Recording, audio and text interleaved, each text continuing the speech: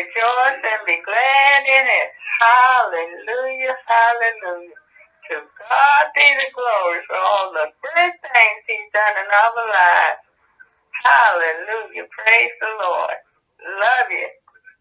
Is that for me is understand with preaching first that a person must be born again.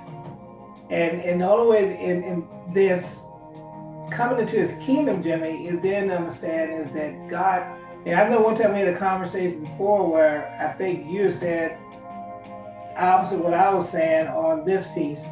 I always say, come as you are. And I think one time you said that that's not what the word says. And I'm saying is when we're ministering to people, we do want them to come as they are.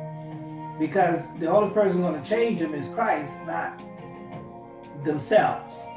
Right? Well, basically, it's not in the Bible, but then too, and it's because of us.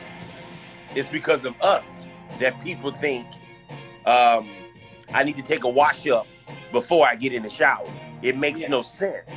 You can't clean yourself up. I understand what you're saying when you say come as you are. In other words, don't try to wait till you get right. Don't try to wait till you change this. Well, I mean, I know I do all kind of craziness, so I ain't gonna come to church right now because I know how I live. Well, that's the wrong mentality. But people have that mentality because of church folk, not because of the Bible, because that's not what the Bible teaches. But we've given that people the impression of that. And so that's what they think because of us, you know. Well, you know, the scripture, when I know that, you know, we did the one about the banquet, when he said go in the highways and the byways, you know, bring the good and the bad. Yeah. That's what I would refer to, because he's calling people to his kingdom. He's reconciling us to him. And we as ambassadors are supposed to reconcile the world. And I don't know how to reconcile them opposite of saying come as you are, you know. Well, in other words, I hear what you're saying, because everybody is invited. That's the key to that. Everybody's invited regardless. And so that's what we have to understand, that everybody, the Bible says it's God's will that none should perish, but that all should come to repentance. And so obviously he wants everybody to come. But you know how we're the biggest disqualifiers of people on earth. We always want to say who ain't saved and who can't make it and who ain't this and they ain't that and they ain't that. And I mean, I don't know. I cringe when I hear those kind of statements being made, because I don't think that's my responsibility or nor my job, nor my position of authority to be worried about, to be honest with you.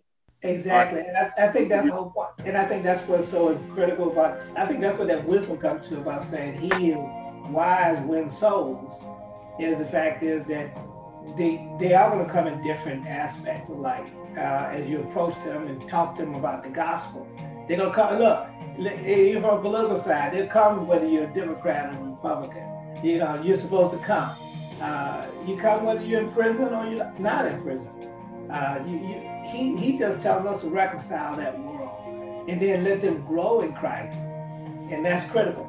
And what I want to start off with was I just want to say this. It's going to be some Trump supporters in heaven. It's going to be some Republicans. It's going to be some Republicans in heaven. It's going to be some Democrats.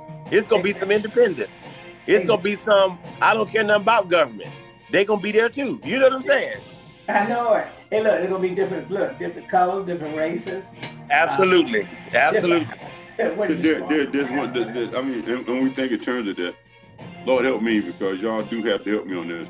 I have a tendency to kind of, like my mom says, like, the kingdom of God is a government unto itself. And it overrides every government on the planet. So when I invite a person to come into the kingdom, I'm actually asking them to disavow, in a sense, or I guess, change the citizenship. You know, it's like you were, remember, in every system aside from the kingdom of God, to me, is a system in the world. So to give them credit, the United States of American government is a world system. It's a world government. And I'm literally trying to draw people out of that governmental system into the kingdom, which aligns them in a lot of ways with that governmental system, but it does not become their basis for behavior or standard of their value standards. Well, you know, so I am subversive in the sense that I want people to join the kingdom of God. I want them to just come out from among them and be ye separate. Join the kingdom of God, which is everlasting kingdom, whose principles are righteous, whose everything that it does is perfect. If you can do it in accordance with the kingdom of God, you have heaven on earth. And that's how I kind of approach it. The practices in the world system that don't align themselves with the kingdom of God, I don't initially, jump on that about people because they got to get in the kingdom first. You got to catch your fish, they say, before you can scale it. So we have to, like recruiters, from where we're sitting anyway, we show them the benefits of being in the kingdom. And after they come into the kingdom, then we start to address the growth in the spirit. Right. So they got to be born again. Got to get you into the kingdom. Got to accept Jesus Christ the Lord. So can they come as they are? When we joined the military, we came as we were. But shortly after we came in, we would change dramatically, Yeah. And I think we start thinking about can we submit to that dynamic? Can we submit to the thing that Christ is doing in our lives? Or are you actually being drawn to a point where you don't want what you are now?